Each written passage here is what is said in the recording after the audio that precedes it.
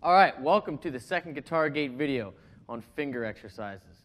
So, if you've never played guitar before, you need finger exercises because you need to build strength and dexterity and so you can actually get your fingers to do what you want them to do.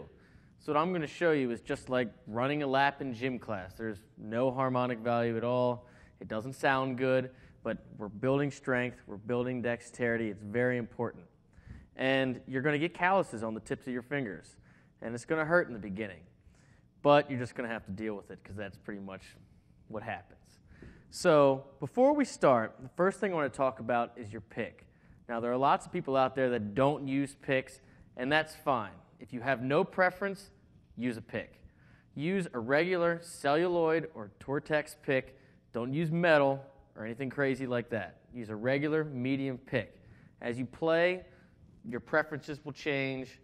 And, if you want to go to a heavy, if you want to go to a light, you'll make that change, as you progress through your playing. Now, you want to hold it perpendicular from your thumb. So you don't want to have it coming straight out from your nail like that. You want to have it coming out dead sideways from your thumb. And when you play, you want to be picking with your wrist and your hand. You don't want to be doing a lot of elbow, a lot of shoulder. That's how you get really tired, and, that's just not a good choice at all. And also posture. I have a lot of students that start and they hunch over like this, and they try to play like this with their elbow out. Your back's going to hurt, your elbow's going to hurt. You're going to get tired very quickly. It's not fun. You see this? That's a cutaway. That's where your leg goes. Put it on the one. Pick a leg. Make sure the guitar is straight up and down, and your back is straight up and down. So that when you pick, again, perpendicular, you're picking straight down on the string and you're using your fingers and your wrist. All right, so now when we talk about what fingers to use, it's 1, 2, 3, and 4. There's no number for the thumb, okay? So what we're going to do is we're going to place our first finger behind the first fret of the 6th string, and we're going to play it. Then we're going to place our second finger behind the 2nd fret and play it. 3rd finger, 3rd fret. 4th finger, 4th fret.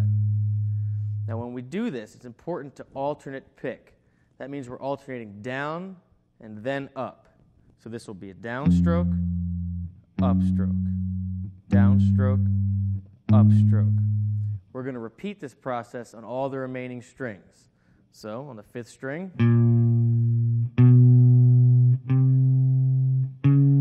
4th string, again, up, down, up, 3rd string, down, up, down, up, down, up, all the way to the 1st string. Now, when you get here, I want you to slide your pinky up 1 fret. This is up. We're going up in tonal value. This would be down. All right, so our pinky is going to slide up to the 5th fret on the 1st string, and now we're going to do the reverse. We're going to go backwards. So 4, 3, 2, 1 on each string. Now we're still alternate picking.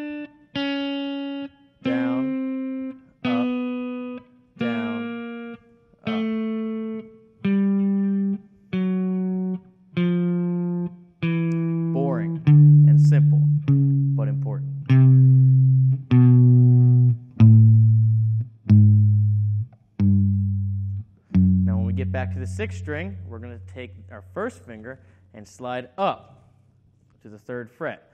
So we're going to repeat this whole process all the way up the neck to the 12th fret. I recommend doing this with a metronome. Now first, I want you to start very slowly.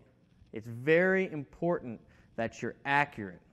You don't go for speed yet. Speed is very easy to teach. It's very easy to get, anybody can be made very fast. It's the accuracy which you need in order to build the speed. So you want to make sure each note rings out. You can hear it clearly. It's all audible. There's no buzzing. When you switch in between notes and between strings, you're not losing any time. You're not losing any rhythm. You start really slow. And then, after you complete that progression for a while, you bump up your metronome a little bit. And then the next week you bump it up a little more, and you bump it up a little more. This process we're going to use for scales and everything, and that's how you build speed. So when you complete this lesson, this is what I want you to see.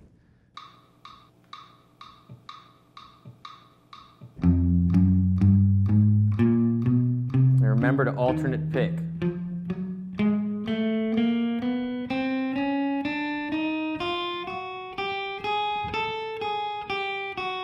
And don't cheat. Do it with a clean sound. Make sure all your notes ring out equal length.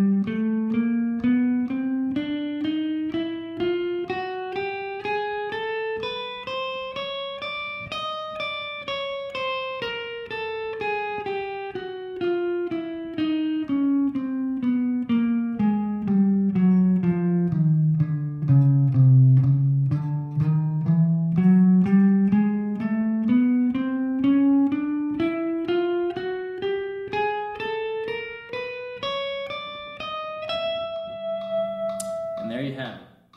So, again, that was 125. I'd like you to start slower than that, wherever you're comfortable. And every week or so, just bump it up a little bit. Bump it up a little bit.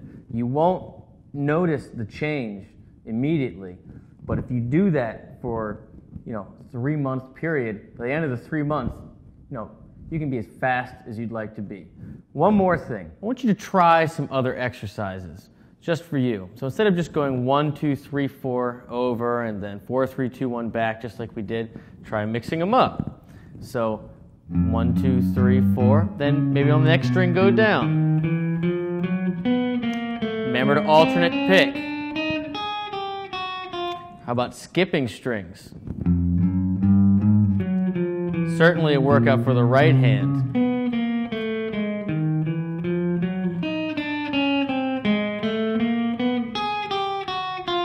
Or even skipping fingers for each string.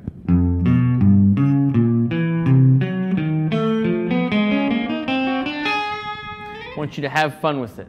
Work your little piggies.